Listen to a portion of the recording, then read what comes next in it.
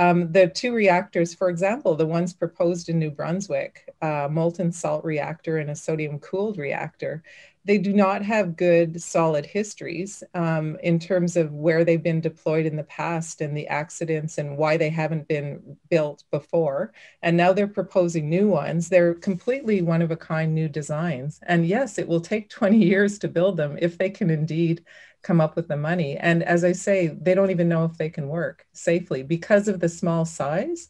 They're not heavy water reactors like the can-dos. They're a whole different design, and they create a whole new set of inherent safety features